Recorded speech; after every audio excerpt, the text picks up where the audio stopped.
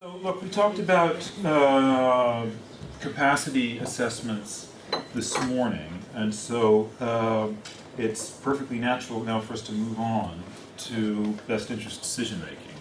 Best interest decision making is really something that's in this broader class of surrogate decision making. There are various other standards of surrogate decision making that come into play, actually quite a lot when you start to look closely. I'm mainly focused today on best interest decision making. We've been doing some work around that, and I think there are lots of interesting issues and problems there. But we can come to some of the associated issues about advanced directives, lasting power of attorney, and so on.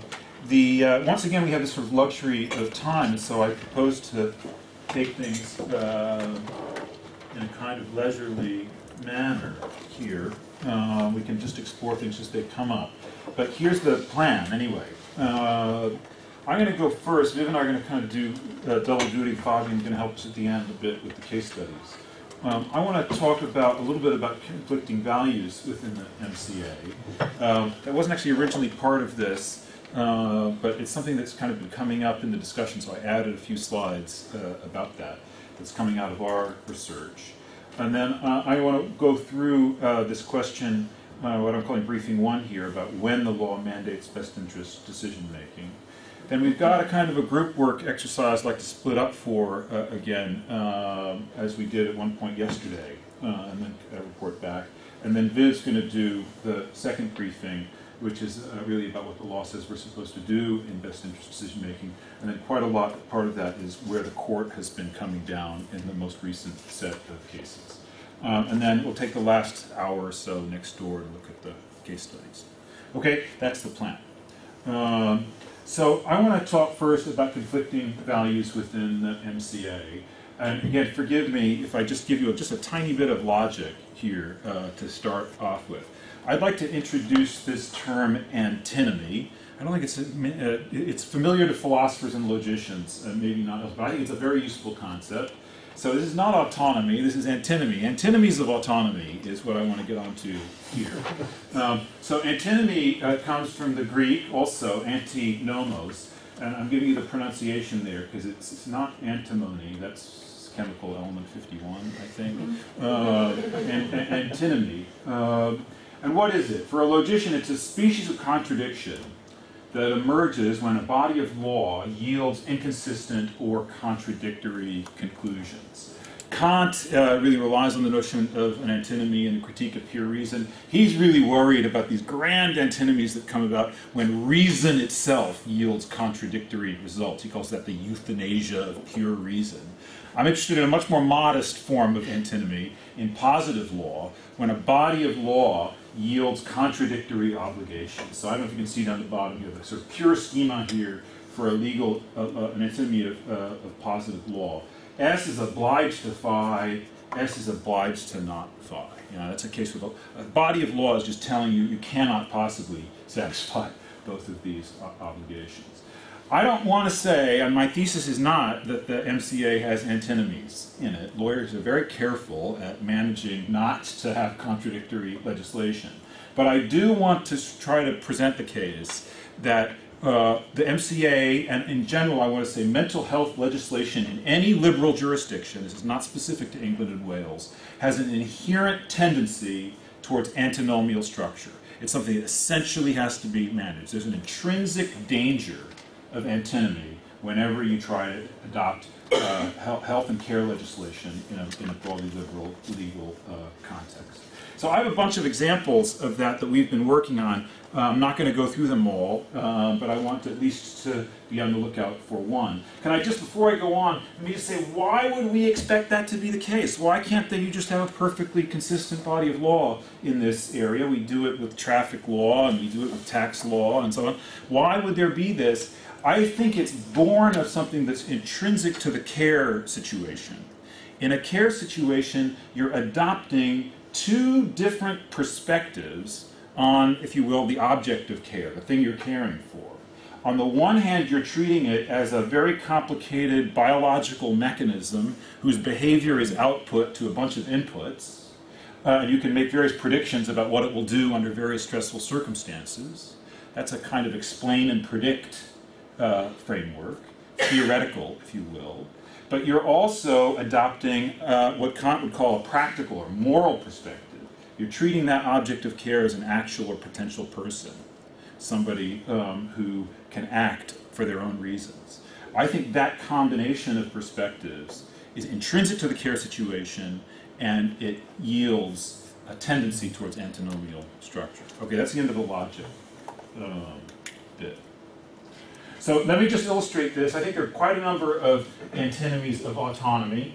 I think one of them should be named after Kerry Wolterton, but I'm not going to talk about that today, because that's a case where the antinomies come from two different bodies of legislation. The MHA and the MCA are kind of yielding these opposed obligations for the Kerry Wolterton case. We can talk about that if people want to. But I want to talk instead about antinomial structure that's inside the MCA. So we all know by now, landmark legislation, it's been called, the MCA introduced, it really sort of turns on its treatment of these two central concepts, mental capacity and best interest. It offers a definition of mental capacity. It does not offer a definition of best interest. But these are both really operative concepts in the law, and part of its sort of landmark status pertains to the ways in which it's tried to say something definitive about these two. When it comes to the side of mental capacity law, I mean, the governing value here in the MCA is patient autonomy. It's not the only value, maybe, but it's the main one. When we come to capacitous patients, we're really trying to enhance patient autonomy, respect their autonomy when they've made a decision, but if they have diminished capacity, to try to enhance their ability to recover it, and so on. But the main sort of value that's at work there on the mental capacity side is that value of autonomy. Of course, various different ways that can be characterized and so on. But let me just leave it at that level of generality. When it comes to the best interest side, okay, now this may be something people will want to quarrel about. To a certain extent, Gareth and I disagree about this. I think the governing value on the best interest side is beneficence, or you could call it paternalism. We're going to talk about paternalism tomorrow. Doing good for the patient, acting in their best interest. That's not really valuing autonomy necessarily. Sometimes it may coincide in happy cases. Respecting autonomy and doing the right thing for them happen to line up, but they don't necessarily line up. In many famous cases, some of the cases we've been struggling over, they pull in opposite directions. So you've got these two values that are at work associated with these two concepts. I mean, it's important to say you didn't have to go that way. Sorry, this is a little bit at the bottom. I should have raised it. You didn't have to go that way. You could have let autonomy be the value all the way through, or as far as you could go. In that case, you would go for something like a substituted standard for making decisions for people, rather than a best interest standard. Viv's going to talk about that in the second part of the session today. But you could, some people call this an American model, where you could go on a route where, look, the question when somebody lacks capacity would be, well, what would they have done? What would they have done? May not be the best thing for them, but the question really is, I should be guided by what they would have done. So that's a case where you could have carried autonomy right through as far as you can go to the best interest side, but we haven't got an act of that structure. For that reason, I want to say, in a certain way, we shouldn't be surprised that the MCA in practice is not always really empowering people. It's a kind of a British model, right? We're going halfway towards empowerment, but it reaches a limit when it comes to this paternalistic conception of best interest. I mean, we'll say more about that as we go along. For now, I just want to focus on the antinomy part. Let's just look at this piece of it, right? Leave aside the rest. You got two values here at work in this statute, autonomy and paternalism. I want to say, well, you got two values at work, you should be on the lookout for antinomies, right? That's the makings of an antinomial structure. I'm going to call it telltale sign of possible antinomial structure. I got two different values. I'm like two masters, somebody said yesterday. If I'm trying to serve two masters, inevitably the day is going to come when the two masters are telling me to do different things. So it's an intrinsic tendency towards antinomial structure. We can expect contradictory tendencies in the statute. Now, look, the law is beautifully constructed so as to avoid that outcome. How does it avoid flat out? It's a terrible thing for a law to yield antinomies, so we've got to manage it. We've got these, there are different ways you could do it, right? You could say, we got these two values, but one always trumps the other. Autonomy is the main thing, and paternalism as far as you can within autonomy. Or you could go the other way around. You could say, look, the governing one all the time is paternalism. Anyway, however, you could subordinate one to the other. That's not how the statute does it, it seems to me. The statute instead says, we're going to keep these each to their own domain. We're going to draw this thick red line down the middle of the screen. We're going to say sometimes the governing value is autonomy, but in other contexts the value is beneficence. So for any particular case, we're either operating with one or we're operating with the other. They both have kind of prime authority, but each within their respective domains. So in particular, where I've got a capacitous statement, a patient, I'm going to use the word patient here. I don't care, you object, I don't know, customer, you fill in your favorite noun here. But let's just talk about patients for now. If I've got a capacitous patient, then I respect their autonomy. There the autonomy value trumps. But when I cross that red line into, sorry, that should say incapacitous patient, when I cross that threshold in somebody who lacks capacity, then autonomy is no longer in the driving seat, and beneficence is the paramount value. So that's a way of managing the antinomial danger, right? Keeping them each to their own domain. So we say antinomy resolved, or you could say dictated out of existence, right? That strategy works fine as long as it's the case that for any particular patient at any particular decision situation, they're either on the one side or the other, right? As long as we can just keep these two populations totally separate, we've got a situation where the antinomy is managed. You're not going to get contradictory cases. Of course, we all know reality is not always like that. You got borderline cases. The case we were looking at this morning, you got fluctuating cases. Somebody keeps crossing the line back and forth, and so you can get oscillating obligations in that sort of context.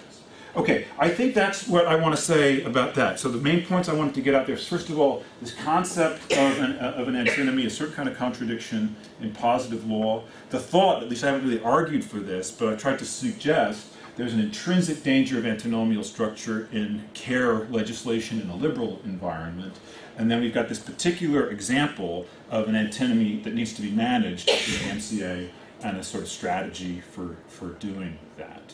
Can I pause there for a minute and invite comments or questions or objections about that? Yes. I know we're going to be talking about the AH case, but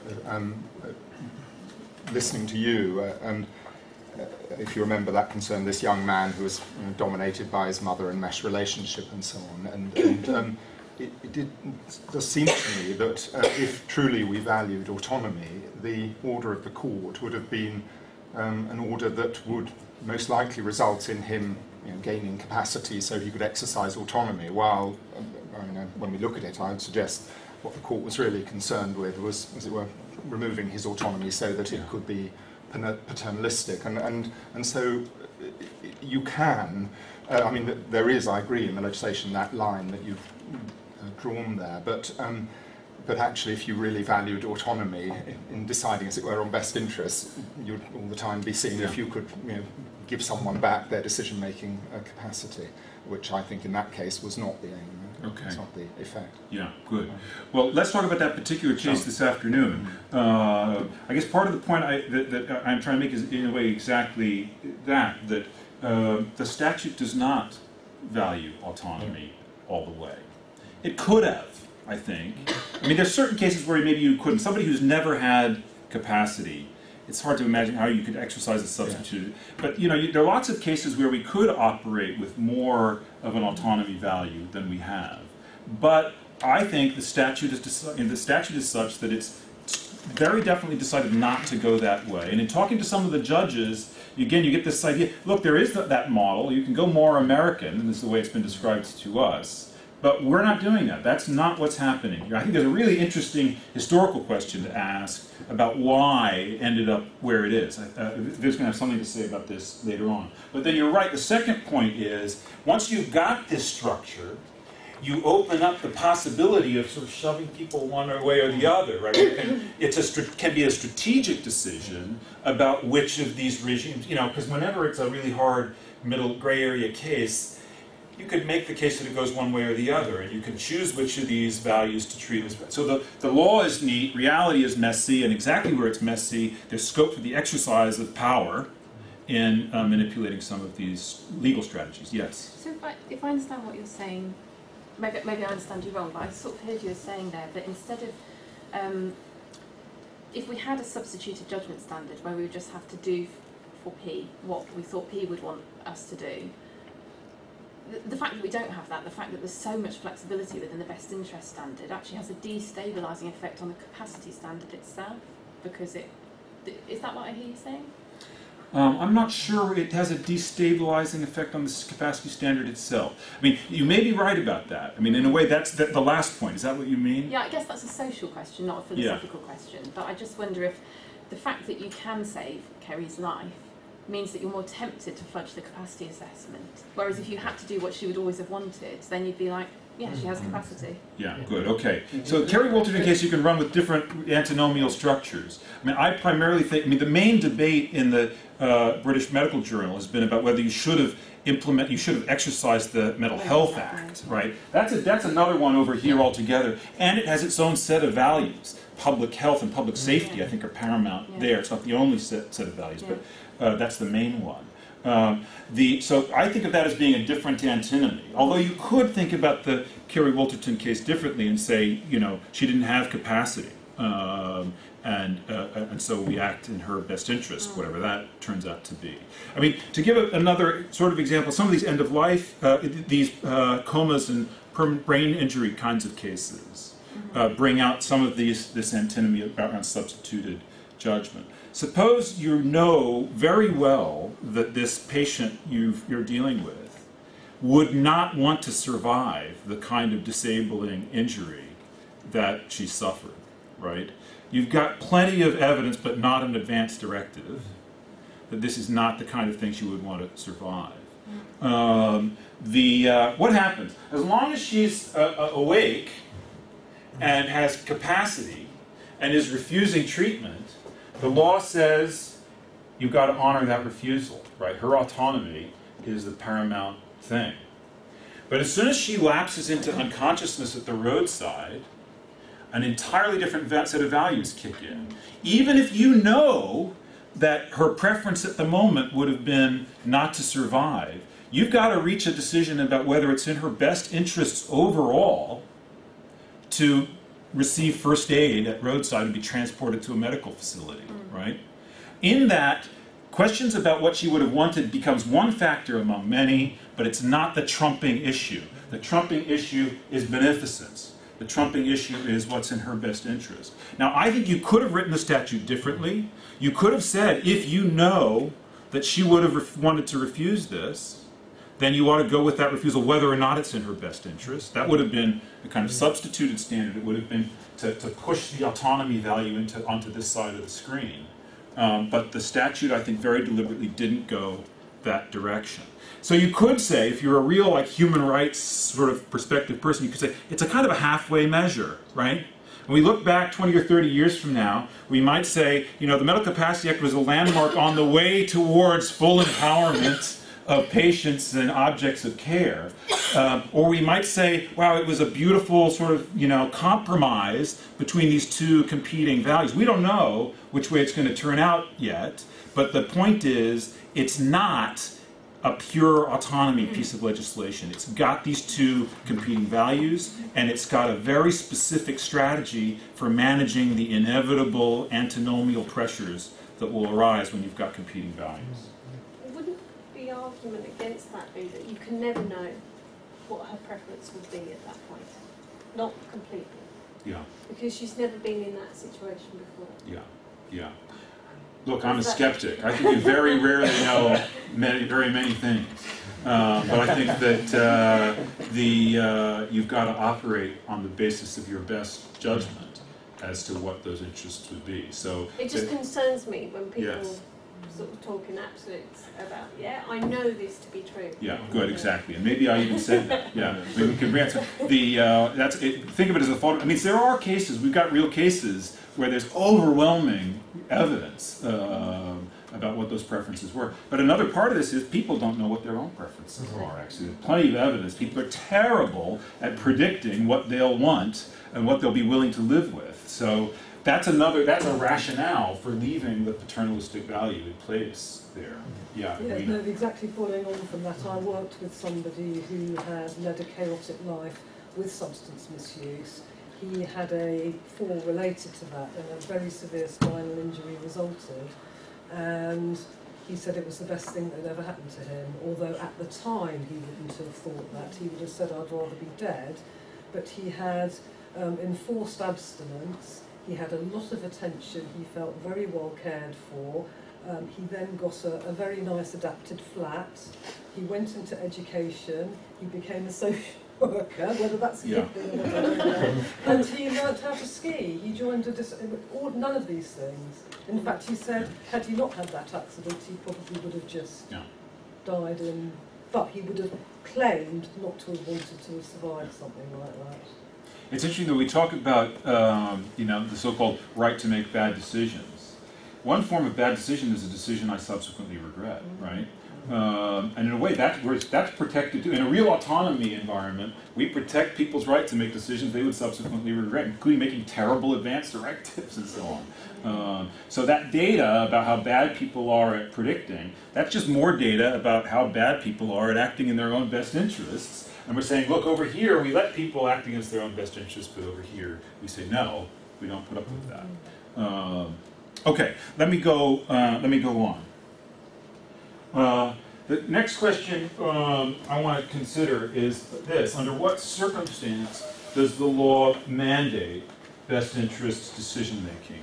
Now, in a certain way, we've seen the answer to that already. We've been through the statute yesterday. We've been through the legal terrain, so we kind of know the answer. But this is one of these cases where it seems to me it takes a while for this to sink in, really. And so I just want to present it in a different way. This is actually a couple of slides that Fabian and Tom put together. So I'm using their work.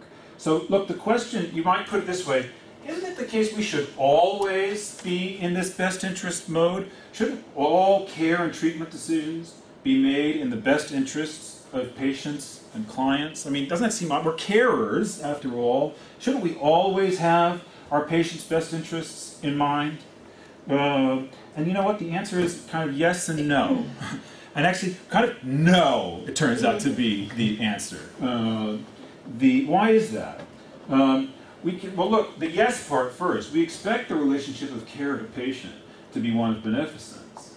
But the best interest decision-making framework is, in fact, strictly limited by law and by the rights of patients. Okay? You only get to the best interest decision-making framework under certain sorts of circumstances. There was a presentation we were with Gareth at the Ministry of Justice in July, and who was that oath, this like medieval Maimonides? Was it Maimonides? The oath of Maimonides, this medical oath, kind of like the Hippocratic oath. But one of the clauses in that really struck me. Maimonides said that the doctor should only ever see in his patient a suffering creature.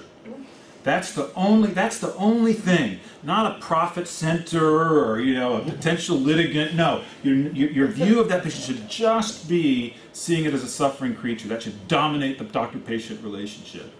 Not anymore, right? Not anymore. You now have, not only do you have to think about him as a profit and a cost center and a potential litigant, but you also have to see him as a bearer of rights. And one of those rights is not to be subject to your paternalism, right? So there's, again, that's a really important point to see that the best interest decision making, although in a certain way it's intrinsic to every caring interaction, there's a way in which it's really boxed up. Okay, so let's see how that works. So when are best interest decisions made? These are the slides that photography that Tom put together. What's this is kind of a decision tree to go through. What's the first step? First of all, we have to figure out, well, what's the decision to be made? As far as the law is concerned, we're not interested in people's state, we're interested in a particular decision-specific situation. So is it where to live? Is it whether to submit to surgery? Whatever, we have to figure that financial. And then we have to ask, does P have mental capacity to make that particular decision? That's what we talked about this morning, right? That's the capacity assessment, and either that's green or red. Either they do or they don't. Remember, the law has no gray on it. It's a yes or no. We have to divide the field. If the answer is yes, they got the right to make decisions that are not in their best interest. Best interest decisions don't apply. Yeah? If the answer is no, you're not even there yet, right? Because it's possible we could delay the decision. Right? Maybe they're incapacitated because they're unconscious, but we're expecting them to come out of their anesthetic in a few hours, and we can delay the decision until that point. Maybe this issue about whether to remove them from their housing situation is one we can play out over a little while. Maybe this decision about whether to submit to surgery in the John the convict case is one that we can let it run for a few days, and we'll see how he feels about it then, right? So if we can delay the decision, then we're still not acting in his best interest. Yeah?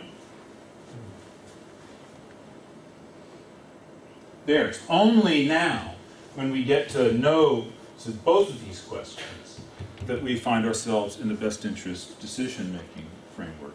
All right, so now look, that's a simplification, as you'll all be thinking, wait a second, this is even more complicated than that, right? So let's just add in the complexity. That's the way in which I end up, my beneficence is informing my whole relationship to the patient, but it's only when I get down here that I'm really in the best interest decision-making framework. But look, it's more complicated than that, because right from the beginning, there are off-ramps from this decision tree. Right? The Act, you'll remember, has certain decisions that you never can make in somebody's best interest. A lot of my fellow Americans, I'd like to help them vote in their own best interests, but I'm not allowed to, right? That's forbidden. So is adoption, like marriage. I mean, there's a list of 6 or 7 exemptions. These decisions never come in to the best interest decision-making context. So that's an off-ramp. I'm outside of the best interest framework. On the other hand, as we've seen, maybe this is a mental health case in which we're going to adopt a very different sort of approach to this altogether. We'll treat it under the Mental Health Act. So we never really even get to the question of capacity there. That's not the issue. So suppose we get past those off-ramps. Again, we're at the capacity assessment. There's the yes and the no. On the yes, there are actually ways in which we can end up in a best interest sort of framework. In particular, if it turns out that we come to the conclusion that P is a vulnerable adult that has capacity, maybe they're subjected to undue influence or coercive relationships and so on, we have to ask that question. If they're not, then again, this should be a different color, really, it seems to me. You're back in no best interest decision making. If the answer is yes, then you're in the inherent jurisdiction of the court, maybe. Complicated area of law. We'll talk about that a bit tomorrow. At any rate, you'd have to apply to the court, I think, in order to really make best interest decisions. But there is a way in which society as a whole ends up in best interest framework along that particular route. Whoops, too far. On the no side, we've already seen this sort of route to best interest, but there are other routes here as well. Suppose the person has an advanced decision. Again, you never get, and if it's valid and applicable, and it hardly ever happens, but okay, it is recognized by statute. Anyway, there's another off-ramp there. You see the point I'm making? Best interest beneficence is intrinsic to the care relationship, but law is really boxing it up in this one particular domain and confining it, trying to confine it there. And there's all sorts of ways in which you might never get there. Okay? Look, okay, that's the complication about getting there. If you are there, if you do get down to that bottom right-hand corner, then the question is who decides? Who's the best interest decider in this situation? This is complicated, and in fact, I'm realizing now this the slide we've got here doesn't really begin to capture the complexities. but look, just to take a first stab at it, we'd have to first ask whether P has an enduring power of attorney, or a lasting power of attorney, or a court-appointed deputy. If they do, and the decision is within the attorney or deputy's remit, then the attorney decides. Okay, so the carers here not really making the decision. If the answer is no, you can see it's pretty. It gets pretty complicated, though. I mean, the presumption would be okay. There's no deputy. There's no attorney here. The carers and practitioners decide. Except, of course, it could be contested in a certain kind of situation. You get to the point where the court of protection decides. If it's not contested, then the practitioner decision stands. So, look again. There's only certain sort of circumstance in which you, as a carer, find yourself in this situation of making best interest decisions on behalf of an incapacitated person. All right. Comments about that? Questions about that? Have I got that more or less right? Yes. I wonder if there's another step in your flowchart right at the top, where the first question is the person making the decision we want them to make? And then we say, have they got the capacity? Because I kind of feel it's only when they're saying no that we start stepping in and assessing capacity, and we're not often thinking if someone has capacity when they're agreeing to everything. Good. Yeah. I don't know if that's relevant or useful, but I mean, my sense of that is that is a feature of practice, but it's one that's not really recognized in the law. Is that fair? Yeah. So what we got here is the legal picture, nice and neat, right? And it treats these sorts of questions equivalently, refusals and consent. And it's saying the same kind of framework applies to both. But we all know that, in fact, it's when somebody is refusing that this apparatus really kind of kicks in. This is one of these things where I feel like you can tell the story as a tragedy, as a sort of pernicious story, or you can tell it so you can see that maybe that's part of the well-functioning community. I mean, I won't go back to my decision community hobby horse here, but I mean, you can think about one way in which a decision community can be well-functioning is if there's certain kinds of presumptions that the expert's decisions stand unless challenged, right? That's one way in which you can think. I mean, somebody had the mechanic case, right? I mean, I want to have Ben and I were talking about this at lunch. I want to have the right to challenge my mechanic, but actually, I'd much rather have it that I don't need to challenge my mechanic, right? And you can think about a good functioning medical decision process is one. Right, it's a good thing that we're not wasting our time raising this in every instance, but it's really important that it's there as an option to carry through when the refusal comes around. But anyway, it seems to me it depends how you look at that. You want to say some more about that? Well, I was just going to say, I mean, sometimes it doesn't seem to matter if they're agreeing and you just carry on. But sometimes the most interesting outcomes arise when someone disagrees. You may end up thinking of a less restrictive treatment that actually might suit them much better. And that's only come about through this whole best interest discussion because they didn't agree. Whereas if they just go along with it, you may end up doing more invasive treatments that aren't suitable for Empowering patients has some of these results. Good. I mean, I'm sure you already know this data from Gareth and Matthew's study about the prevalence of incapacity just in general hospital settings. What is it? Something like 60% of the general hospital population at any given sort of snapshot in central London turns out to be lack of capacity. Most of those are not being dealt with through formal capacity. It would break the system if they were. You just do the right thing. Yeah. That's not what the law says exactly, but that's what happens, and it's probably a good thing, but that's what happens. Yeah. The advanced decision and the attorney bit is on the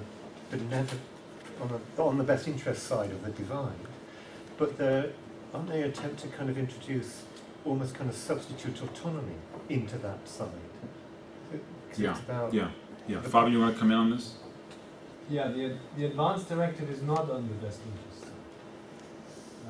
The advanced directive is you just do what the person, if it's a valid and applicable advanced directive, you just stick to it, whether it's in their best interest. But at that side, in terms of the original, going back about the antinomy, you've got the capacity and the best interest. Yes. You're only going to use the advanced decision because the person lacks capacity.